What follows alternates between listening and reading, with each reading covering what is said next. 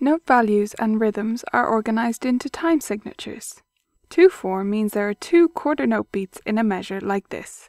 1, 2, 1, 2, 1, 2, 1, 2. 3/4 means there are 3 quarter note beats in a measure like this. 1, 2, 3, 1, 2, 3, 1, 2, 3. And 4/4 means there are 4 quarter note beats in a measure like this. 1, 2, 3, 4. 1, 2, 3, 4. On the staff, the top number fits in the top 2 spaces and the bottom number fits in the bottom 2 spaces. Always remember to draw the time signature in the treble clef and the bass clef on the grand staff.